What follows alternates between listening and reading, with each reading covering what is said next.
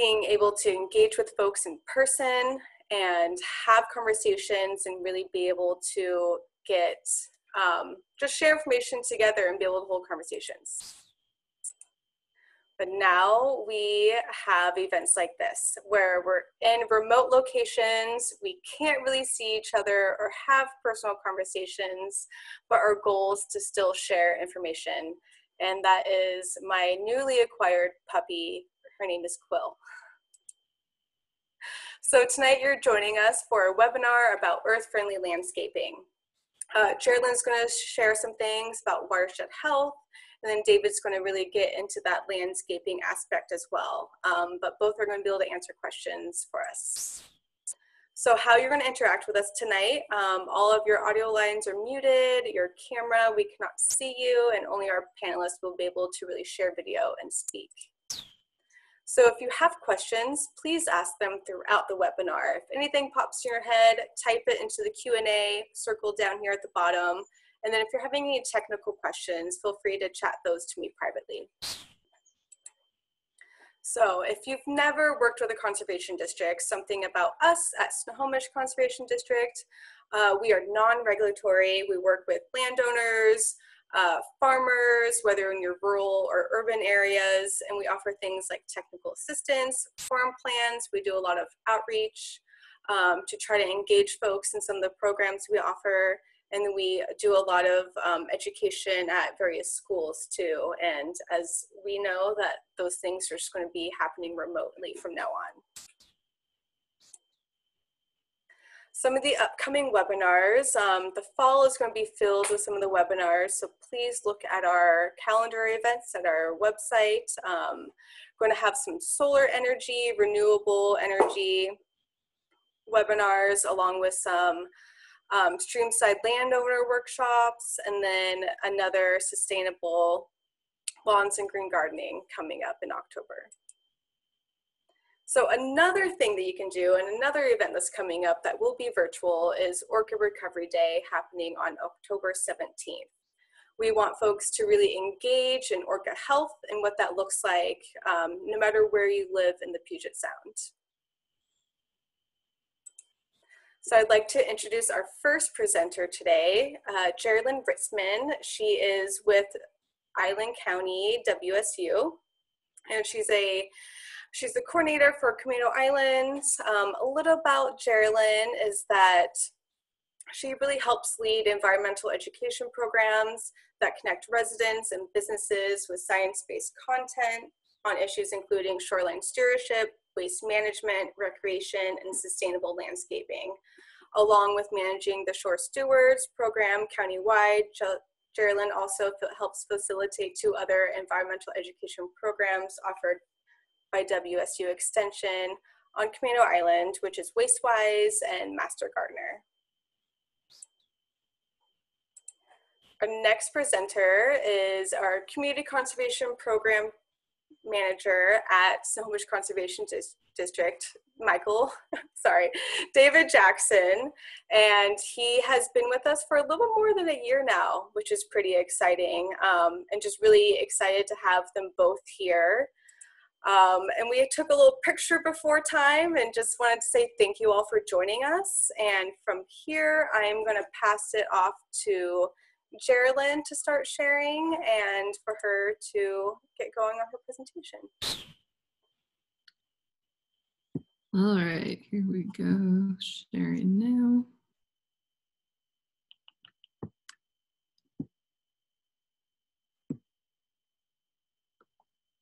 All right, thank you for the introduction, Sarah. Thanks everybody for joining tonight. I'm going to be talking about the benefits of earth-friendly landscaping. As Sarah said, I'm the Camino Island coordinator for WSU Extension. So before I really jump in tonight, I'm going to talk a little bit more about WSU Extension in Island County. We act as kind of a bridge between the higher education / research institution that is WSU and our statewide communities. WSU Extension started in 1914, I want to say, and it was a way to bring the agricultural science and technology out of the university and share that with farming communities. It started in Island County in 1917. And the scope has, from the list of programs that we offer here, you can see that the scope has really expanded from its original mission over 100 years ago. But what we do is we bring science-based educational materials through written products, seminars, workshops. We also coordinate volunteer activities and other events and bring those to our communities. So the top 3 programs here that are bolded are the ones that I work with.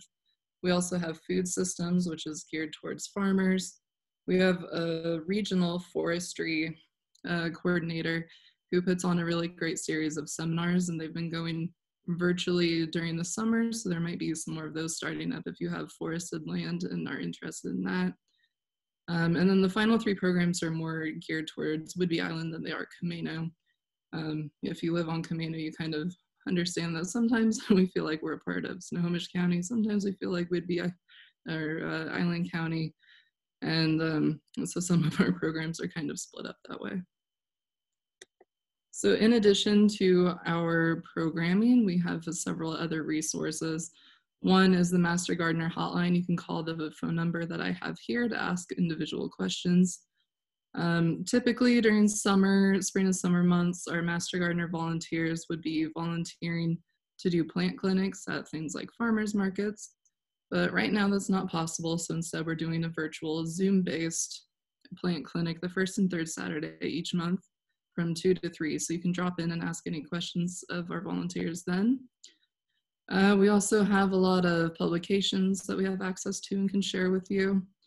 And also when in-person things are allowed, our Master Gardeners can do site visits where they can come out to your property and talk about like individual circumstances that you have on your property. So my main goal tonight is to talk about the why of earth-friendly landscaping. Why should we care about this? Like, why would we want to invest time and money and energy into changing practices on our property? Or if we're already doing those practices, what kind of benefits are being reaped by ourselves and by our ecosystems around us? So on a personal level, these practices, once established, can help save time and money due to lower maintenance and irrigation costs. And a well-executed landscape, earth-friendly or otherwise, can add an additional 5 to 15% of your property value. Now, outside of ourselves, it provides several services to the ecosystem. One is that it provides habitat for wildlife, food, shelter, a place to raise your young. And the 2 that I'm really going to focus on tonight is that earth-friendly landscaping practices can help conserve water, and they also contribute to a healthy ecosystem and watershed. So starting with water conservation. The EPA estimates that 1/3 of all residential use is used for landscape irrigation, totaling about 9 billion gallons per day in 2013. And of that, 1/2, so 4.5 billion gallons per day in the US is wasted due to inefficient irrigation practices, from overwatering leading to runoff, evaporation, or just irrigation system issues in general, like using the wrong system in the wrong circumstance. And we all know that person who waters their sidewalk more than they do their lawn or garden. The average family in the United States uses more water outdoors, with most of that going towards irrigation, than they do for showers and laundry combined.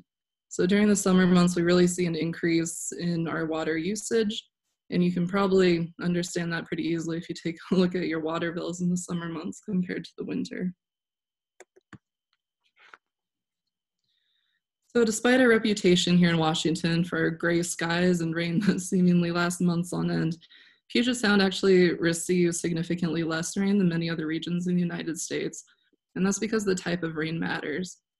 What some regions, like in the South and Midwest, might receive in one of their afternoon, like summer thunderstorms, it might take us several days with our dreary skies to accumulate that same amount. And this can be exacerbated by the rain shadow effect that we have here in Puget Sound.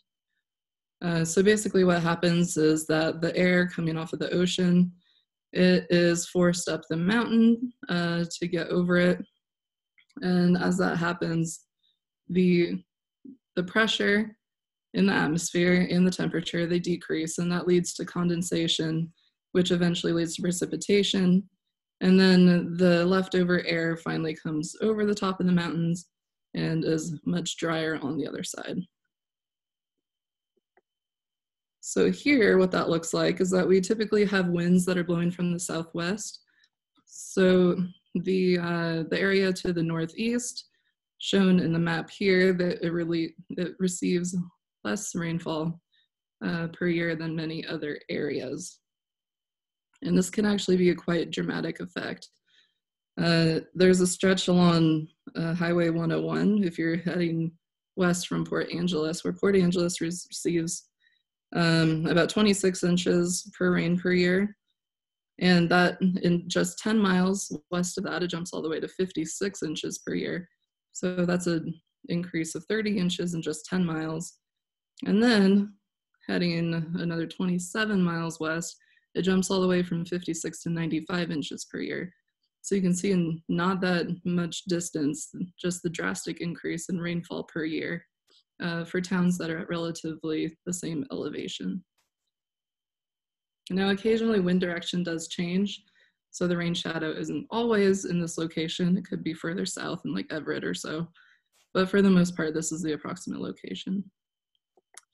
So depending on where you're joining us from tonight, you could either benefit or suffer from this rain shadow, depending on whether you like the rain or despise it, as I do.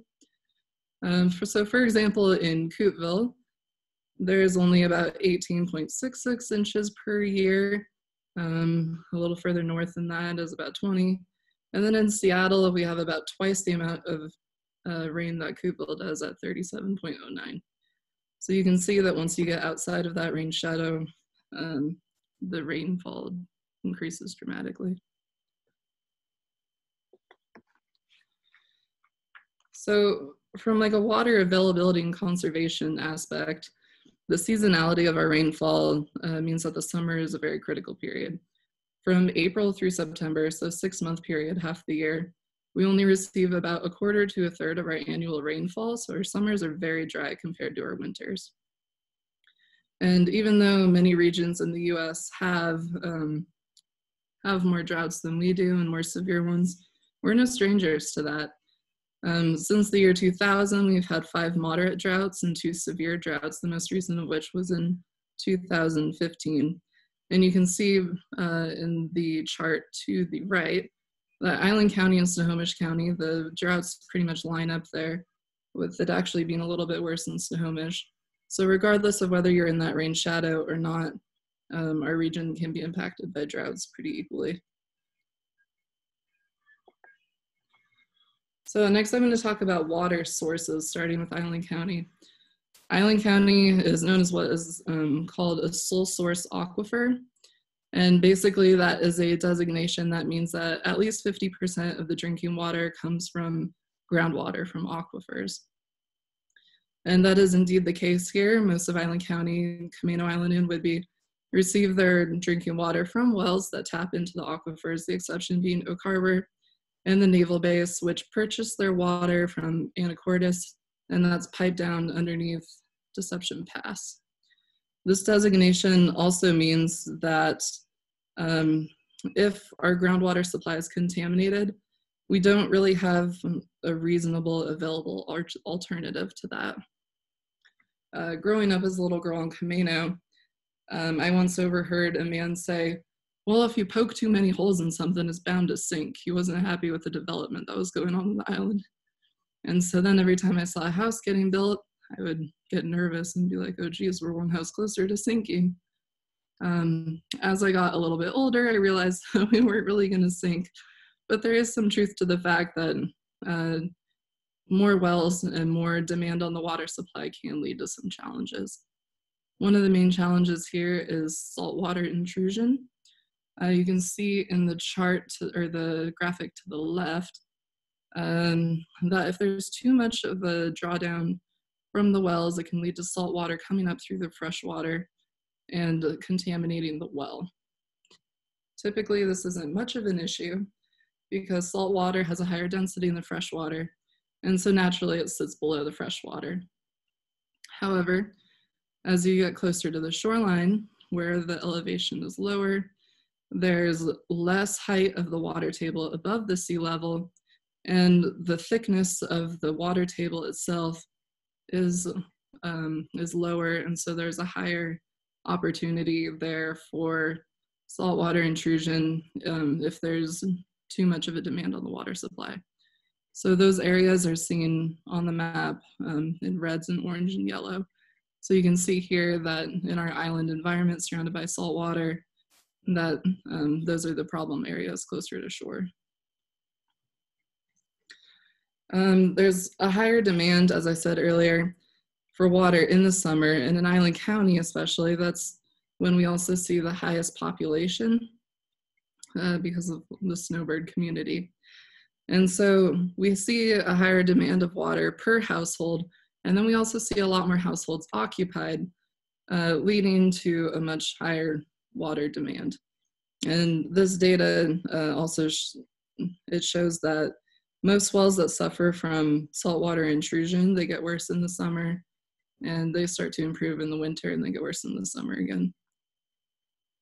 The only way to really recharge the aquifers is through rainfall. Between 20 and 34% of rainwater is available to recharge the aquifer. The rest is lost through surface water runoff, evaporation, or the water only makes it to the root level of the soil and gets taken up by plants.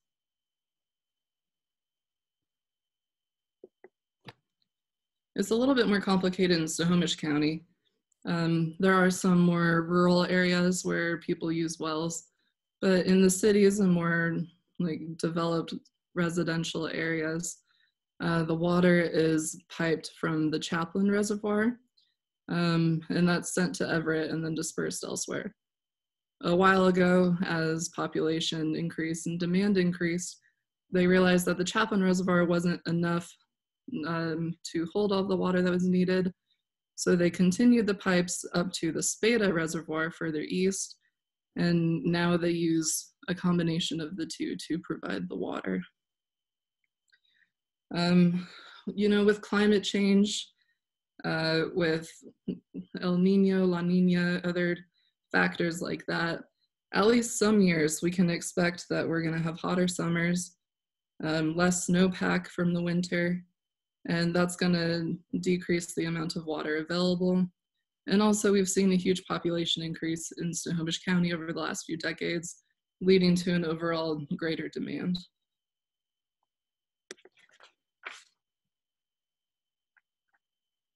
So next I'm going to talk about the healthy ecosystems and watersheds that benefit to earth-friendly landscaping.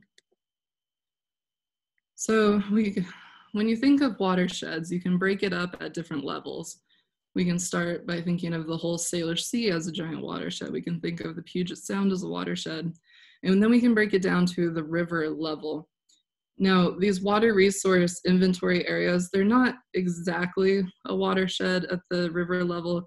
There's a little bit of a distinction where there can be some streams that are next to a river that they don't flow into the river, but they kind of flow into the sound adjacent to the river. And they're included in these RIAs, whereas they wouldn't be included in the true watershed. But for our purposes tonight, we can kind of consider these as watersheds at the river level. So depending on where you live, you can see what streams are near you and which river those streams would flow into. And eventually, like what the decisions on your property and the area that you travel in the most, like which area of the Puget Sound waters from that would flow into. And there are some areas, like in Island County, where we don't have rivers, but we do have streams. So the watershed can be broken down even further to the stream level. And here again, you can see based on where you live, which watershed you're in, and which part of the sound any pollutants or anything like that would be running off into. So why is this important? Well, because we've seen a huge population increase in the last 60 years or so. Of course, indigenous populations have been living here and living off the land for thousands of years. But the main changes to land development and land use have come in the last 150 years or so since European settlers have arrived. And then especially in the last 60 years or so as we've had this population boom. Now this data shows over 4 million people living in the region, and that's just in the year 2000, so it's increased dramatically since then too. So all this development of our land has really altered the hydrologic cycle.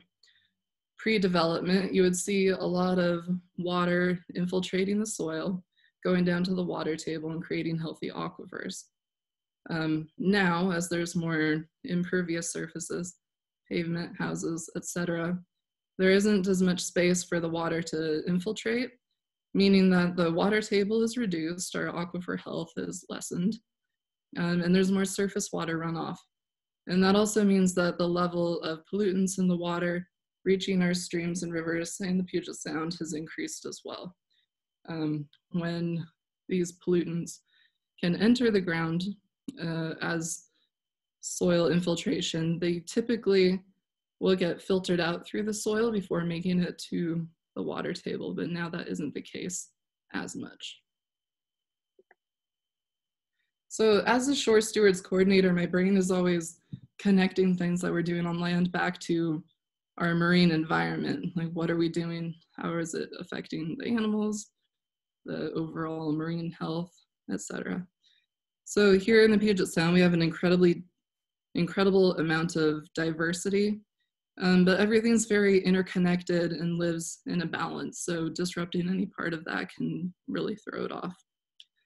So here in the Puget Sound, we have over 200 species of fish, over 100 species of birds, 26 different marine mammal species, over 7,000 types of invertebrates. And we also have a strong base of the food web with over 625 kinds of marine algae and hundreds of species of phytoplankton. And that's not even to mention like our food webs that are more terrestrial based. So tonight you've heard me talk a lot about the why, not so much the how. But there are a lot of different methods to practice earth-friendly landscaping, and David will get into those a lot more. But we can retain water and use it, instead of having it run off, we can use rain barrels. Proper irrigation methods are those that use less water. For example, inserting a drip irrigation system where appropriate. We can choose appropriate plants for this region, native or otherwise, just eco-adapted to the wet winters, the dry summers. We can do lawn alternatives. If the only time you're ever on a stretch of the lawn is to mow it, then you might think of putting something else there. Mulching will retain moisture in the soil so that less of it is evaporated. We can also do low impact development. For example, a pervious driveway so that water can infiltrate into the soil. And we can also use chemicals appropriately if you use them at all. So David's going to get a lot more into these practices, but does anybody have any questions for me first?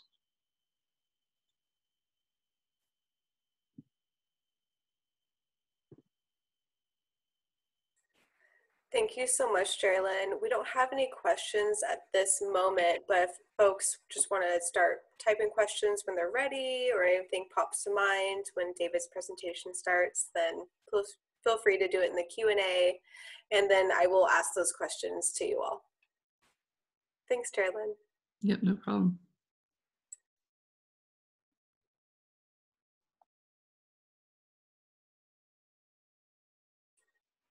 All right, David's going to get his screen share going, and then we'll learn some of the finer details. Hi, thanks, Sarah. Thanks, Jerrilyn. So what I'm going to talk about today, as Jerrilyn mentioned, I'm really going to focus on native and sustainable landscaping. A lot of the things that I get when I talk about this stuff is people say, you know, all that sounds great. How do I do it? And the great news is that the Conservation District is absolutely here to,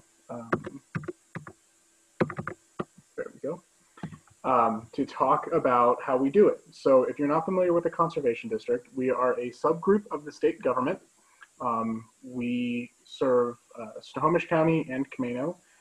We did a deal with Island County back in the day, and they agreed that we could have Camino, and we were more than happy to take it. So we also work on Camino Island. If you are curious as to whether or not we can come out, we can certainly try. If you have a specific question, we can also just help get you the answers you need or point you to who you do need to know. We are 100% non-regulatory, meaning we are not going to get you in trouble for anything that you are doing on your property. I mention that because we really want folks to call us and ask for help. We don't want you to be worried that something you're doing isn't okay, or that by us coming out, you might get in trouble for something. We just want you to ask for help. I am part of the community conservation team that focuses on suburban, exurban, and sub-rural, as well as just urban. That's basically anything that has to do with plot sizes under about 5 acres. We usually come out and help. But all of our teams are really well integrated, so don't feel like you need to make sure that you're asking the right person. Just go ahead and ask somebody at the district. You know, honestly, there's a good chance you're going to get Sarah, and Sarah knows everybody, and she'll figure out exactly where you need to go. So I want to talk about native gardening today. That's sort of going to be the major crux of what I want to get through. In all of the ways that we can reduce our inputs, one of the easiest is native gardening. Native plants are adapted to our water cycle, our sort of seasonal wet, dry periods. This also goes for plants that are introduced, but not native. We call them nativars. It's a blend of native and cultivars. And they really do make absolutely beautiful landscapes. You can do incredible things with them. And there's so much less maintenance because they're sort of used to how things are done here. They don't take a lot of fertilizer, they don't take a lot of water. Native plants occur in this area naturally. If you've ever just been hiking and said, oh my gosh, this is so beautiful, that could be your backyard. We can definitely help you with that. And it's a very specific type of landscaping as well. I have worked for a number of wonderful designers who specialize in this sort of aesthetic. Those designers cost thousands and thousands of dollars. We don't. We are free to come out and we can get you the exact same look.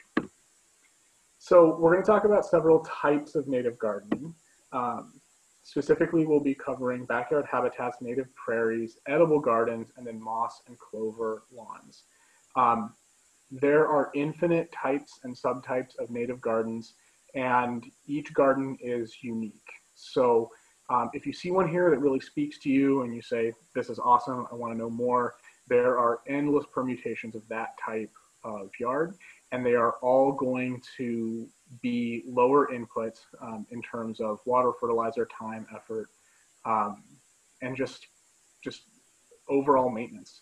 And they're all going to provide a number of benefits, including conserving water. So backyard habitats, this is the one that Sarah's always most excited about. They are really colorful because they tend to have a lot of flowers for birds and bees. They provide endless entertainment, especially in the spring and summer, because you get to watch animals come in and use them. You are doing two amazing things for your local landscape. You are providing habitat patches, which allow pollinators and other migratory species to get from these large areas of it allows them to cross highly urbanized or highly developed areas more easily. You know, if you're in a big suburb and you've got two green belts on either side, you can be a really crucial kind of stopover point as animals are moving from one patch to another. And you know, we certainly not inconsequential either. You're helping nearby farms and other yards be way more productive. It shouldn't be a surprise to anybody that pollinators are a big part of productivity in plants. And if you are able to help pollinators get around, you are helping your local farmers, and we love our local farmers. So pollinator habitats, they're a number of, the idea is you want to provide food and shelter and just resources for pollinators. Aesthetically, this means lots of bright colors because you have lots of different flowers. And then it also means lots of different levels. If you, the bees that are there, because I always get this question, those are mason bees, they're not dangerous. Their houses look really funky. They're really fun kind of accent pieces. You do want to keep them far away, not in a place you pass by very often, not because the bees are dangerous, but because you don't want to disturb their activities. But if you do get them there, you get to watch them come in and out. And mason bees building is just one of the most fun things, in my own humble opinion. This is not limited just to flowers. There are wonderful trees that support pollinators as well. Big Leaf maple, maple is a really common one around here. Flowering dogwood is another really common one around here. Willows, we have tons of willows. Crab apples are that flower beautiful white flowers, white and pink flowers. That poster is at that link below, and I would be more than happy to distribute it. I forgot that I put that poster up there. That was in my old office. I moved offices, and now I don't have that poster anymore. And seeing it now, I think I may go in and steal it because I just love how well it illustrates just how much beauty you can achieve, you know, in doing something so beneficial. Bird habitats. If you want to talk about bird habitat, you do need to call the conservation district and talk to Sarah. She'll talk your ear off. This consists of trees and flowers. We know our Anna's hummingbirds around here. The feeders are great. Flowers are also great. If you have ponds, that'll support some birds. My parents actually have a deep koi pond that is frustratingly supporting a local blue heron who goes fishing in their pond. You get to really enjoy migration seasons because they'll use your house for stopovers. And as I mentioned, Anna's hummingbirds, which are sort of the bird watcher's favorite around here, besides the pileated woodpecker. Bats are also wonderful. I love these photos of bats because they show them as the little sky puppy, little brown fluffs that they are. Bats serve an incredibly important ecological purpose. They eat tons of insects and invasive pests. They're incredibly prolific. Almost all of the bats that are in the Pacific Northwest are endangered or at risk. So even something as simple as a bat box can house several bats and give them room to live, but also to rear pups, which is a huge deal. And it also will keep your yard free of lots of pests, which I can't. If you have never seen a group of bats just tear into a mosquito swarm, it's incredible. It's really incredible. One of the things you can do if you really love habitat is you can get habitat certified. You can go to the Wildlife Federation or the Nature Conservancy, and you can apply for a certified backyard habitat. You get a cool little sign. You need to make sure that you are providing food, water, shelter, and nursery, a place to rear young. And you also are committing to certain sustainable garden practices, like reducing pesticides.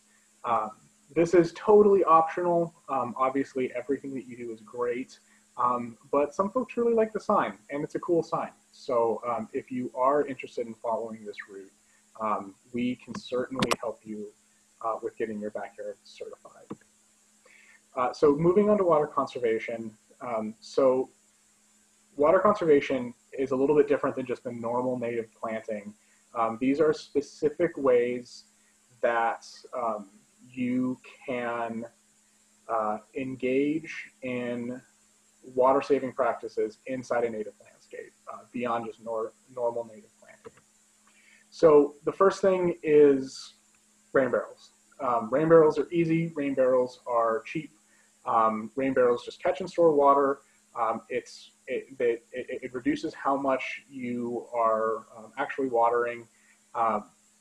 In the really dry months, when you want your bushes feeling, really lush, or maybe you have an edible garden that you want to try to support, or maybe you have a non-native plant that you really love, you can draw on that water and use that in place of using municipal water, which is not only environmentally friendly, it also it saves you a ton of money.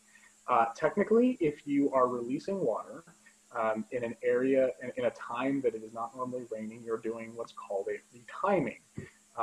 It's not a very expansive way of retiming, and there's some of my hydrogeological engineer counterparts who would be growling at me for using that term, because most of it gets taken up by the plants as soon as it reaches that shallow soil layer.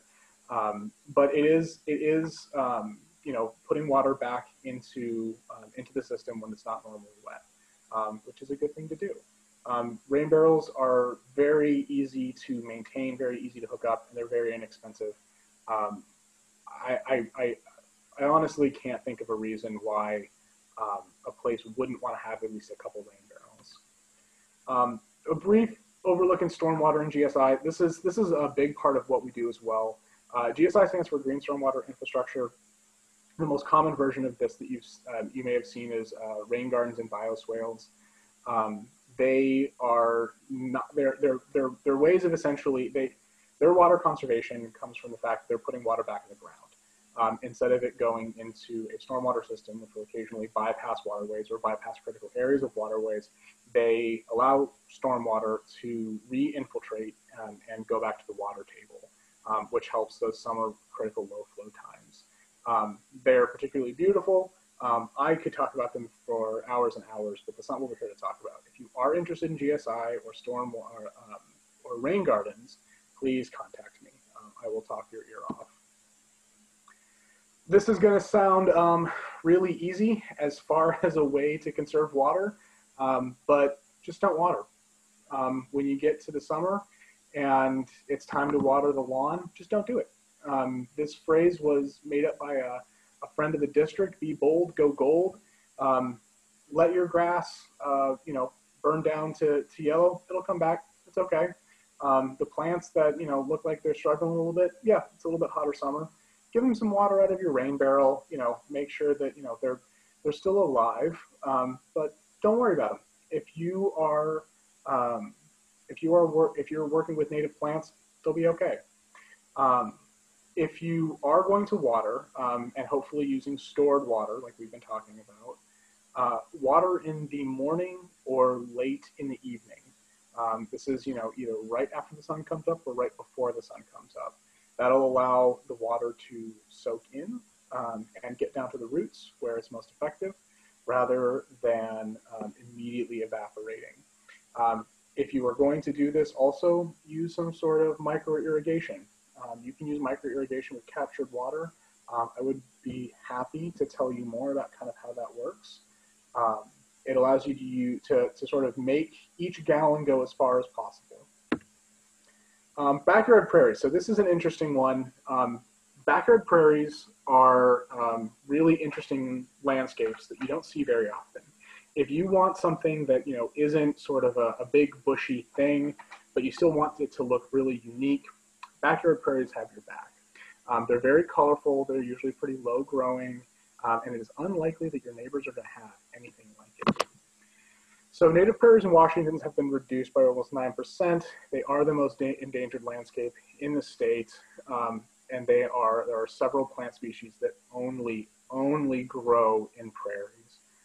I am very fortunate that I have toured some of them. They are beautiful, beautiful landscapes, unlike anything else that you're going to find anywhere else in the state. And they are critically endangered. And if we lose them, they are gone, and it will be heartbreaking. So the way that prairies work, part of the reason they're so powerful, is that their roots just go incredibly deep, as you can see here. You have turf roots on the far left there. Prairie roots go deep, deep, deep. They die back every year, and then the above ground portion, the stalks and the stalk stems and flowers, come back every single year. but those roots remain. And they're constantly sequestering carbon. They're just, yeah, they're remarkable. So they're very unique landscapes. They are a wonderful way to sequester carbon if you are into the environmental side of it. They're extremely low maintenance. They're just so incredibly hardy. And they don't take a lot of water because, again, they're adapted to this climate cycle. If you do this, big disclaimer, do not collect plants in the wild. There are certified nurseries which will sell you plants. They are happy to sell you plants. They are also not particularly expensive. We will be happy to talk to you about how and where to get those plants. Do not go to prairies and try to dig anything up. It is not only extremely illegal, it is terrible practice. Yeah, please don't. Edible gardens. This is one that a lot of people asked about, and we are more than happy to talk about. This is another big thing the community conservation team does. This is another set of lawn that can be, that does require a little bit more water, but it can be watered through captured water. In fact, it works extremely well using captured water for this. And a lot of these plants are still natives and will not require nearly as much water as your lawn, and they will also handle the water better. What do I mean by handle the water better? I mean they will store it in a way that doesn't waste nearly as much water. Plus, they're just a lot of fun. So several different ways that you can do lawns for food. You can do raised beds, food forests, companion planting. Food forest and companion planting, if you're not aware, sort of combining different foods, different plants that grow well together. And then, whoops, sorry about that. And then you can also do native foods. There are a lot of native types of food that grow here that are, again, adapted to this water cycle and are very, very good at handling water and dry periods. I do want to issue a warning is that this is not my area of expertise. I primarily work on native plants and stormwater. I have done urban ag and I'm more than happy to talk about it. I'm very enthusiastic about it, but this handsome fellow here, his name is Joe. He is our urban agriculture coordinator. If you call us up or email that email, you will get him. And he will absolutely talk your ear off, answer all your questions, and help you get set up. He is a wonderfully passionate person when it comes to this, and I strongly encourage anybody interested to reach out to him. So the alternatives to lawns that we talked about. When I say alternatives to lawns, I mean things that look like lawns but aren't. They are significantly less work, they're less water, they provide other benefits, but they still look like lawns. First one is clover lawns. I actually just recently installed one of these. These things are interesting because you can basically just seed clover over your existing lawn. Clover lawns enrich the soils. Clovers are nitrogen fixers, so they will make your soil more healthy and nutritious. So you can do clover lawns while you're getting ready to plant something else if you have bad soil. Clovers support pollinators. They are usually one of the first things, along with dandelions, that bees eat when they start sort of foraging in the spring. They're extremely low input and low maintenance.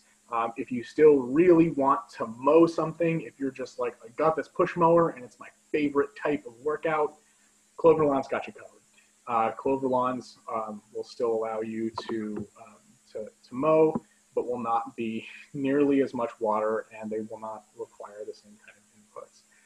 These are really great for pets, unless you are like my friend's dog who tries to eat bees, in which case I can't help you. That's something you're going to have to address on the dog side. But they are soft.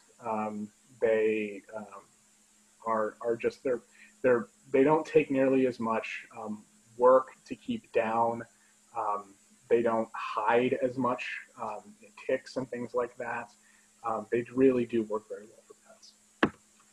Moss lawns are harder to do, even here in the wet, soggy Northwest. but they are very, very interesting. They will not get tall. They are basically incapable of getting tall. Moss is a non-vascular plant, meaning it doesn't really grow up. It just sort of grows out. The Northwest is very wet, but depending on where you're going, it may also be too sunny. Similarly, it's good for pets unless your pets like to dig at all, in which case they will rip up huge chunks of moss. And of course, they're a beautiful, beautiful green. A lot of people will call me and say, I have moss in this part of my lawn and I want to get rid of it. And I internally go, man, you called the wrong person. I love moss. I think that depending on where it's going in, moss is a great alternative to grass. Moss is a great alternative to most stuff as far as a ground cover goes. If you have moss, leave it. I personally think it's beautiful, and it's also doing some good work. If you really want to get, I once had somebody who really desperately wanted a mossy rocks, and we're talking this house was like 3 years old, but they wanted a big oak tree, which we brought in for them, and mossy rocks. This is before I was in the conservation district. And they were dead set on mossy rocks. And I found a recipe in which you can mix moss and some fertilizer and buttermilk and essentially put everything in a blender and then paint rocks.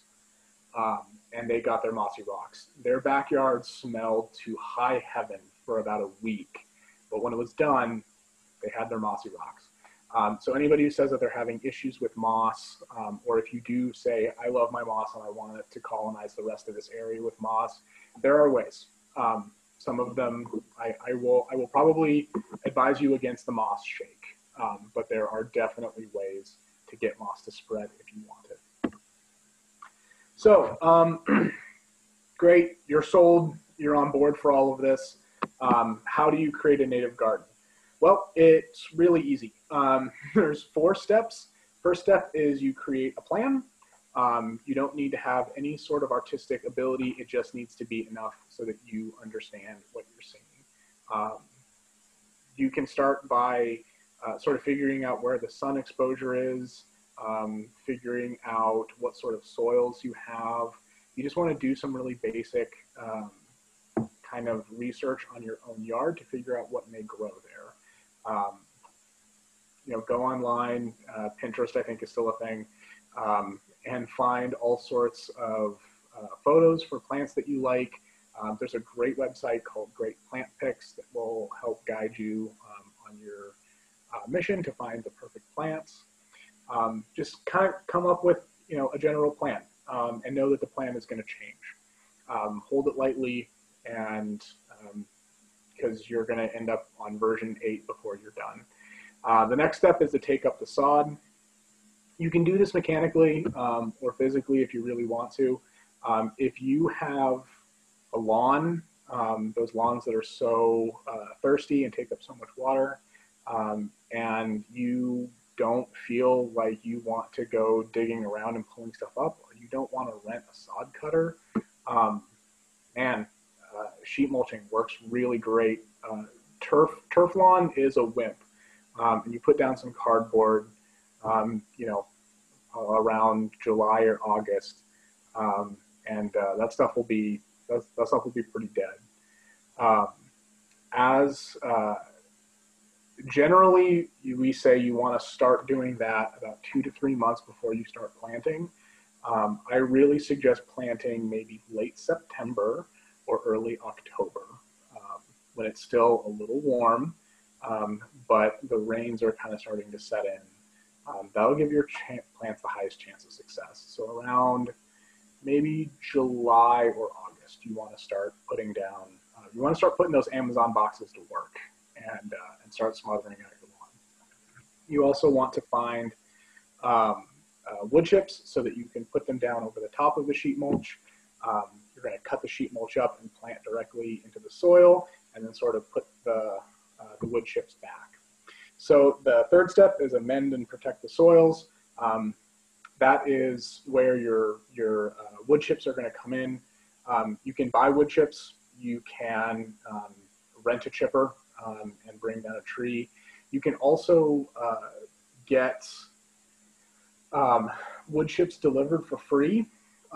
There are wonderful services, one of which I'm almost certain you've heard of, called Chip Drop. That is a really great service once you kind of learn some tricks in how to ask for wood chips to get specifically what you're looking for. Chip Drop is an amazing service. You want to be a little bit specific when you ask for stuff. If you want to talk about how we can help with that, please go ahead and give us a call. We advise people on this kind of stuff all the time, and we'd be happy to walk through your plan. Similarly, if you want to come up with a plan or a rough idea for a plan and then give us a call, we would be happy. I would be happy to sit down and go over your plan with you and give you some feedback or tell you where to go for some of these resources. That is a service that we're happy to provide. And then the last step is to plant the plants. As I said, you want to do it when it starts getting a little bit wet, but it's still kind of warm. That will reduce the shock of the plants and give them the best opportunity to grow. When plants are kind of dormant, that's a good time to do it. So if you also want to try to plant in like February, or maybe very early March, when the plants are still dormant and it's still wet, that's another good time to do it. We have a plant sale. It's probably the cheapest place in the county to get plants. It requires a little bit of planning beforehand. It's always a big event. If you come up with a plan and put together a plant list, you could feasibly then jump on our pre-sale, order all of your plants. I believe, Sarah will correct me, I believe next year it's going to be mid-March, is the same that it was this year. And then you could get all your plants and then rush home and get them all planted. And that might be one of the cheapest ways that you can get this done. You can do some of that. I guess maybe that is something that I should also note. A lot of this stuff seems very expensive or very labor intensive. It doesn't have to be. It can be very easy, very non-labor intensive, and very inexpensive. We have a lot of people who have worked very hard to make sure that this is accessible to everybody, because this is not aesthetic landscaping for the rich. This is sustainable landscaping that happens to look fantastic, that is perfectly catered to exactly how you want it to look, but it's also doing something beneficial for your environment. And the conservation district is committed to making that as inexpensive and as easy as possible for you. We are a resource. Please use us. So speaking of resources, there are a number of books and places that you should talk to. The WSU Extension is not the least of which. NWF Certified Wildlife Habitat, I mentioned them before. If you are looking for stuff on pollinators, the Xerxes Society, you cannot go wrong. They have, I use their manuals. They're just the best. They have lots of great information. Can't recommend them high enough. Grow Your Own Native Landscape is call me for a free copy of this. This is a PDF. When Sarah and I were in school together back in the Stone Age, we were learning restoration ecology and landscape ecology from Grow Your Own Native Landscape. That was our textbook. It is put out by WSU. You can find free PDFs all over the place online. Call me. If you email me and just say, I want Grow Your Own Native Landscape, or I want that book you just kept talking about, I will just send you a free PDF copy of it. If you are going to do native landscaping in Washington State, or if you just want to learn more about native plants, or if you are like, I have discovered a new mission and I am going to start a native plant nursery in my backyard, this book can help you. It has so much information. WSU really, really outdid themselves on it. And in Western Washington Rain Gardens, if you are interested in rain gardens, this is the design handbook that even my engineer references. It's done by WSU, by the DOE. It's phenomenal.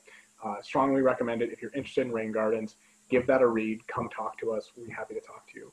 And then the Prairie Landowner Guide for Western Washington is yet another WSU production. I went to UW, but WSU really is the gold standard for this. And if you really do decide that you want to be one of the few that says, yeah, I'm going to have a backyard prairie, I want to be one of the ones that does it, the Prairie Landowner Guide is going to have all kinds of information for you. Or if you're just interested in prairies. I was out camping on a Gary Oak prairie about a year ago. And at night, I was just flipping through this to look at all the different things that I had just been walking through the day before. And it's phenomenally interesting. It's really interesting. So that is it for me. I'm happy to take any questions. My phone number and email address are there. Please contact me with any questions. We are more than happy. The Conservation District is a resource, and we are more than happy to be of whatever service we can. Thanks, David. I really appreciate that. One small correction is that the plant sale is going to be happening towards the end of February, and pre-sale options are going to be open the beginning of January. So last year we had sold out on a ton of popular plants, and so if you're a part of the SCD plant sale email, you'll get that email about when that pre-sale date will be open. It's going to be all online sales due to COVID-19, and we're just not going to be holding anything in person, but we will do what we did last year, which is bring your plants to your car that you ordered beforehand, and then either put them in your trunk or set them down and have you grab them. So really open to those, and that will be open beginning of January. So we have a question here, and I'm not sure if you'll be able to answer this, David, or not, but will clover or moss alternative lawns put down deep roots in hard soils with close to surface clay foundation? I have no luck keeping a lawn. Well, congratulations on having no luck keeping a lawn. Because getting rid of lawn is one of the hardest, is maybe the hardest part. Moss will. Moss grows on any sort of surface. The issue is that similar to moss growing on rocks, it has a tendency to come up in clumps when it's disturbed. So if you are looking for something that's going to be a little bit more permanent and you're going to be able to use, like actually walk over, moss might be a good aesthetic choice if you're going to leave it alone. If you're going to try, we all have here in Washington State, we have the glacial till, we have terrible soils. If you are going to try to enrich your soils into something that will dig a little bit deeper, what I would actually suggest is disturbing some of the soil a little bit, and then getting wood chip mulch and putting down over the top. What happens then is bugs, it's a process called bioturbation. Sarah, you're smirking like you know this. Bioturbation, right? Right. Yeah, okay, bioturbation. And what it means is a lot of bugs and stuff are going to come up from the subsoils, and they're going to sort of help break some of that up. Similarly, when you do that, if you have a small amount of amended soils, and you can plant plants, they will start breaking into the native plants. They will start breaking into that tough soil and breaking it up as well. As that happens and you develop a more nutrient-rich topsoil layer, and rain begins to fall and follow the plant roots and get down into that soil, and sort of sit in some of the clay and break some of that stuff up, the soil will eventually become more and more enriched. I was on a restoration site out on Mercer Island, Pioneer Park, and I was standing in the middle of these enormous Doug fir trees and was totally just enamored with it, and found out as I was standing there that that had maybe 5 years prior been a gravel parking lot. And I asked them how they had fixed that, just being a gravel parking lot and going to this beautiful Doug fir forest. And it turns out that they had dumped wood chip mulch all over this incredibly hard packed dirt, and then just pounded the bucket into the wood chip mulch until the ground kind of gave way a little bit. And then that wood chip mulch just kind of started to decompose, and it just gave way to that beautiful forest. So even with the toughest dirt, there's a way to kind of start that process of mixing it up and getting things going there. So yeah, I would suggest wood chip mulch to amend, and then go ahead and just get some some plants with deeper roots and just plant them right in there and get the process started. Thanks, David. I just have two things to add to that, if you don't mind. Go for it. Yeah, so wood chips, great idea. Another thing to address first is that red clover does have some deeper roots and might be able to penetrate that clay soil. And secondly, it's just a huge misnomer. And they do not have roots. No moss species actually has roots. And it's really crazy to think about, because you do see those little fibers attached to different structures, whether it's rock or a log or anything else. They don't have roots, and so therefore they could practically live on anything, which is almost what we see, except for if it's lichen, because then it has its own like food producing power. But great question. And the same individual also receives a lot of runoff. Sorry, David, did you want to add to that? No, I wanted to jump down real quick because I'm looking at the questions as well, and it looks like the current topic you have to remove the grass first. I would not bother removing the grass. I would sheet mulch cardboard on top of it and then put wood chips on top of that. The grass breaking down will actually help create some of your topsoil. So yeah, I would not remove the grass in that case. I would keep that biomass right on there and just let it decompose. Cardboard also decomposes, wood chip decomposes. So just put all of that on there and let all of that become your topsoil. All right, Sarah, all yours. No, perfect. Thank you. And yeah, just talking about runoff in the front yard that collects, doesn't drain well, probably doesn't drain well because you may have some clay soil and just water isn't able to infiltrate as well. Plants, besides about planting other species to help absorb that water, do you have any other recommendations, David? Yeah, drainage is a really hard one because I need to be out there. So I would really suggest contacting us and just setting up a site visit. We will come out and we will be happy to kind of assess your problem or your opportunities there on site. It's really hard to do that even through photos or through a description. All I can tell you is that we probably do have a solution. Our engineer, Derek Hahn, is extremely creative and he loves a challenge. So we have not come across a drainage issue. I think we've come across one drainage issue ever that I've seen him just walk away from and have to call somebody else. Almost everything else we have a solution for. So yeah, please contact us and make an appointment. Thank you. And then another person, not going to say any names, but asked in the chat, what are your tips for getting chip drops? It can be difficult. I would say oftentimes folks have a better chance donating a little bit of money.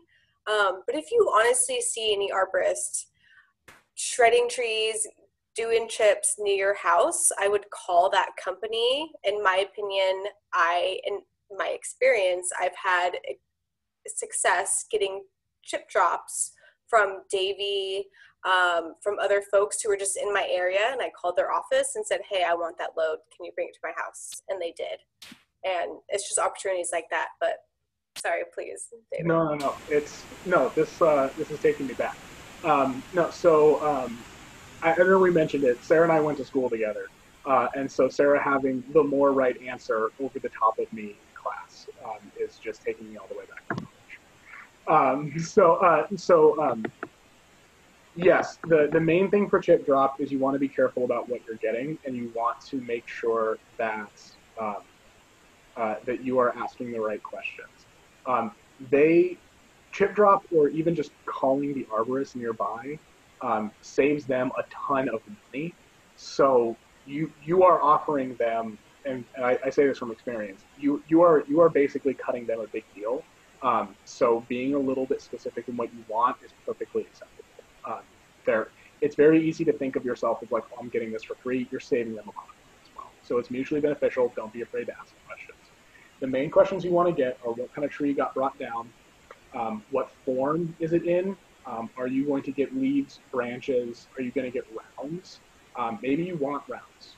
Maybe you want branches. I recently had a friend who had a whole bunch dumped out there, and we turned the rounds into firewood, and we turned the branches into firewood, and all of that was great.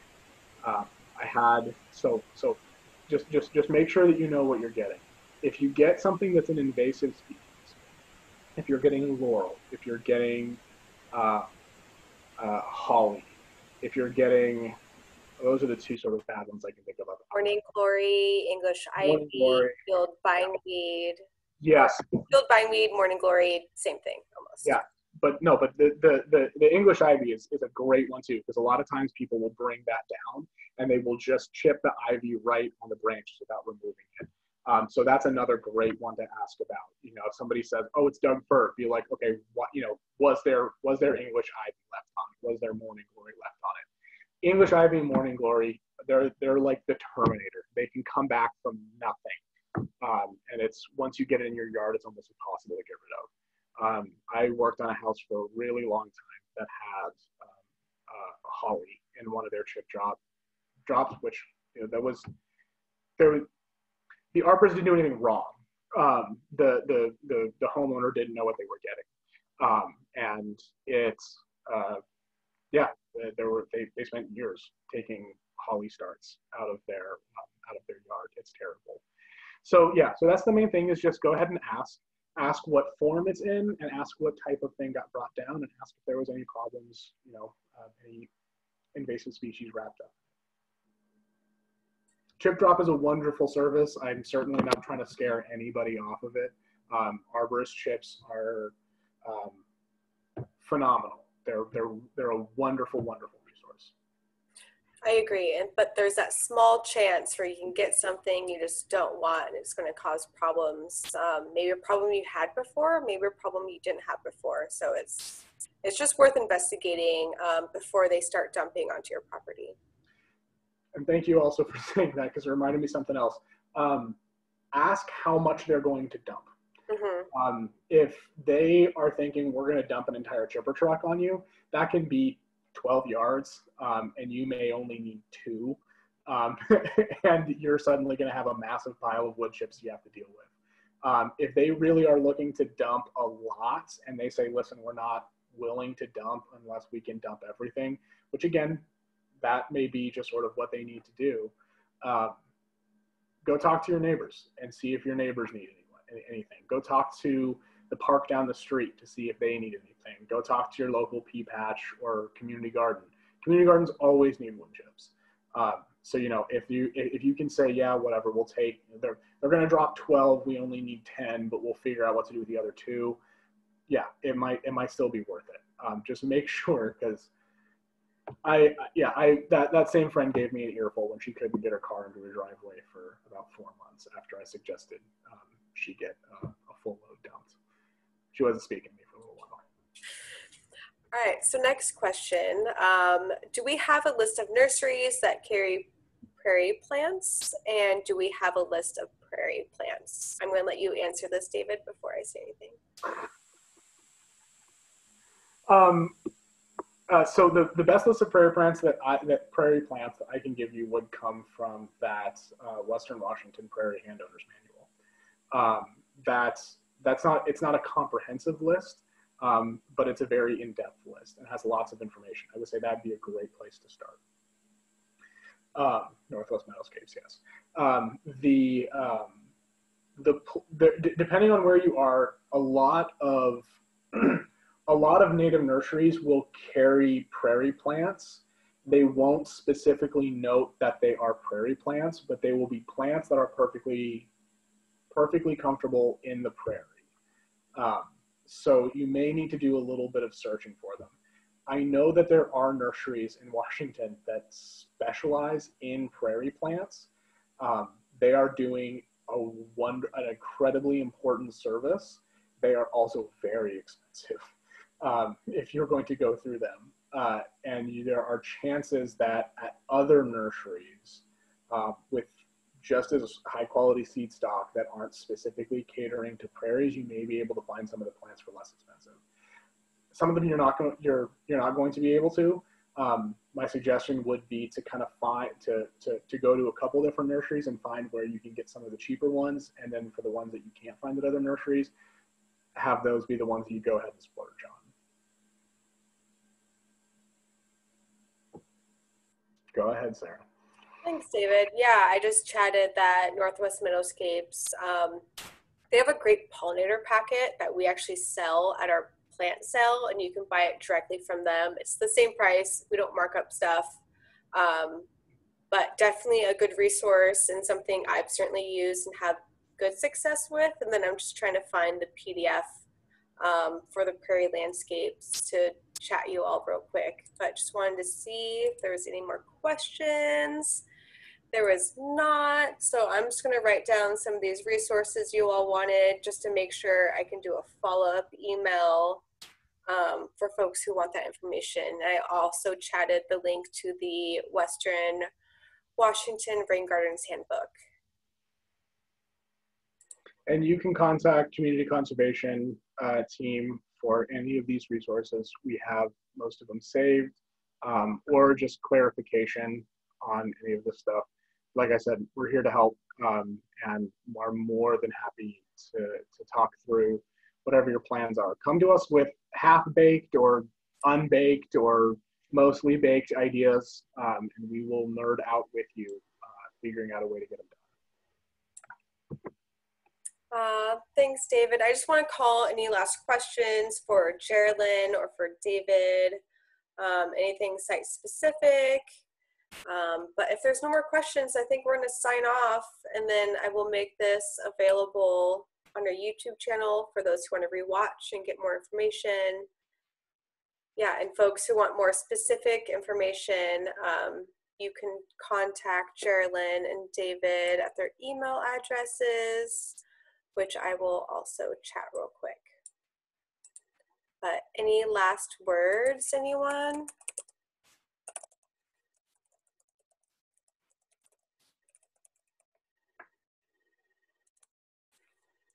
All right, and then I'm just going to get Geraldine's email address. Or sorry, Geraldine, if you don't mind typing your email address into the chat real quick. Folks can copy paste if they need. And then, sorry, I'm also just checking Facebook to see if there's any questions because we went live. Do not see anything question-wise. But yeah, any further questions can be directed to Geraldine for WSU Island County, and then David for Snohomish Conservation District, serving both Camino Islands and Snohomish County. All right, well, thank you so much, Geraldine and David, for your time tonight. I really appreciated it, and such a wealth of information, and really glad to just connect with everyone tonight. I really appreciate your time. Thanks, Geraldine. Thanks, Sarah. All right, have a good night, everyone. Night. Bye.